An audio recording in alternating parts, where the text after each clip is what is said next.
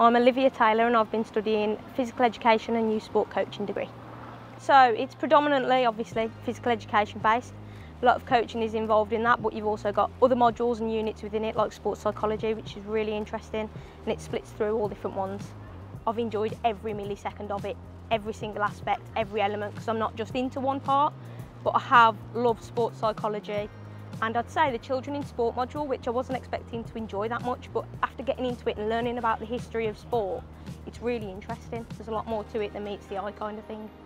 The lecturers for me have been the be all and end all to my experience. Without them, I know for a fact I wouldn't be where I am, and I wouldn't be as ambitious or passionate about sport in general and other aspects, like my dissertation, for example. I don't think I'd been able to do that to my capabilities and to my highest capabilities without them and their support and effort. At Stafford College, I've been doing a placement shadowing sports lecturers, which I absolutely love.